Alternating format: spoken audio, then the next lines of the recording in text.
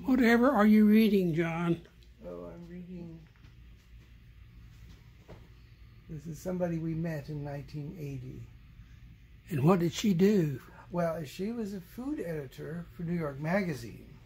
And she was at a party we went to in New York in which I had to cook the salad.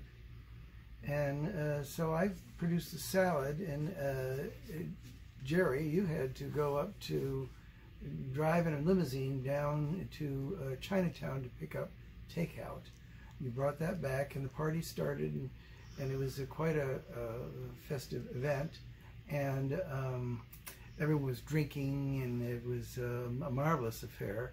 And this lady was sitting down at the coffee table. Gael Greene was sitting at the coffee table, and it turned around and said, "All I want to know is who made this damn salad." And everyone kind of looked at me, and she said, "Good, damn good."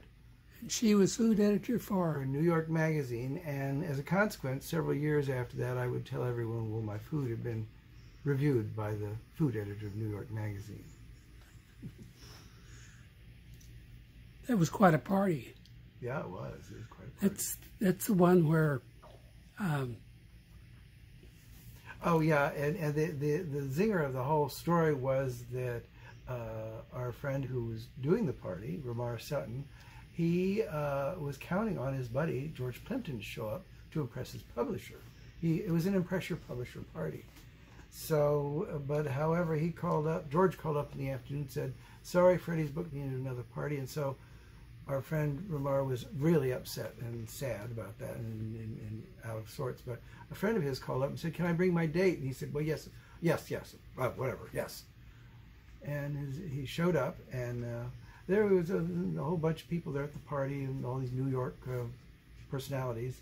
And there's a tiny little kitchen, and there you were in the kitchen talking to this friend of Ramar's date and showing raccoon pictures and bird pictures of you in the backyard. And it was later on that we found out that that was Christy Hafner from Chicago. It did impress Ramar's publisher.